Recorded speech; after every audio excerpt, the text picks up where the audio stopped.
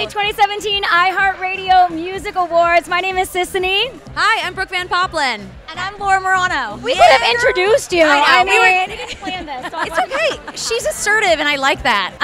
Who did your hair? Because turn around. You need to show the camera See the what is going on right there. Wow.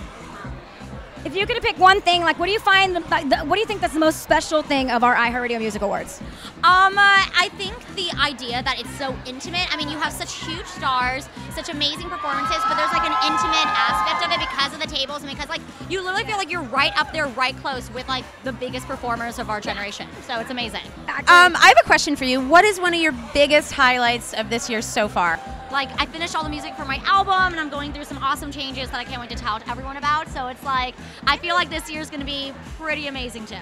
Why don't we go over here? There's some really cool stuff over here where we can, like, mess around with these. Check it out. Come on, Laura. Pick one of these and, like, tap it. So just, it's anyone. You can grab that one or this one and just go. Do you hear it? Now try that one. Oh, okay. I see what's happening. We should not quit our day job.